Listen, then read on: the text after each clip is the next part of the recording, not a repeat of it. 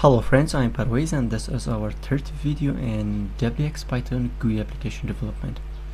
In the previous video we have covered how you can create panel in your wxPython window application, and this is from the previous video. If you have not watched the previous video, I highly recommend you to watch the previous video. In this video I'm going to show you how you can create labels in wxPython. Okay. For this I have created a new Python file at name of labels, and I'm going to just copy my window code because I don't want it should be the code.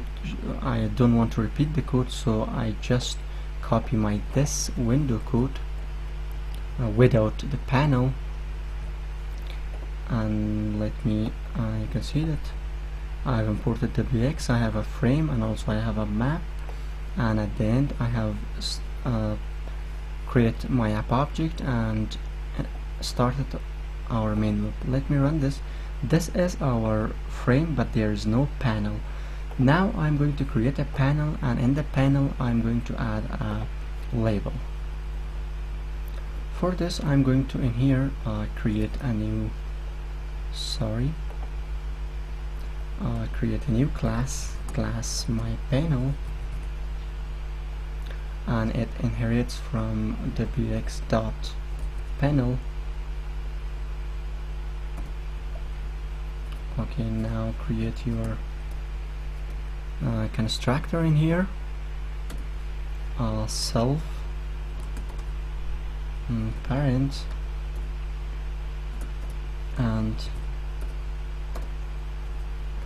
super.init. You can watch my previous video for this. My panel, and in here you should give parent.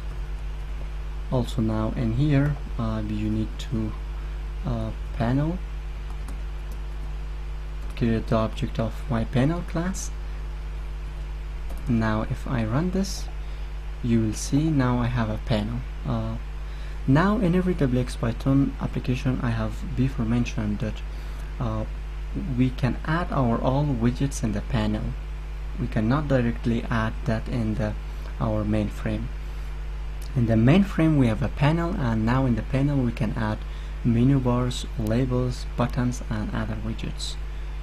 Okay, now in the panel I'm going to create a label. Just you can simply write self.label. Now wx.static text. Static text, you can find this. This is for making label. Now it needs some parameters. The first one is self, and now I'm going to give the text for this. Hello wxPython. Okay, and now if I run this, you can see now in here I have a hello wxPython. Now you can also give a position to this. In here you can simply add pose. For example, I want to position this 100 by 100. Now if I run this, you can see now I have in 100 in this section 100x and 100y my label. Thank you guys. I will add the source code to the video description. If you have any question, please let me know, and for the further videos please subscribe to my channel.